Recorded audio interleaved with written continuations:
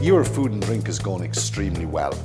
And yes, there are a lot of people visiting the province for the first time. We had 2 sets of visitors today, both from Southern Publications up for the weekend, and had a beautiful meal in James Street South on Saturday night, and then called with us this morning.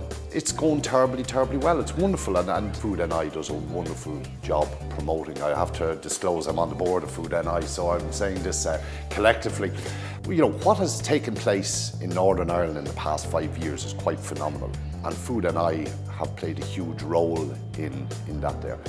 Taste of Ulster is a lovely thing because it has concentrated people's minds very much on the provenance of food, the producers of food and things like that. So it's a wonderful initiative, and we may only be a small place, but it's a very nice thumbprint to have.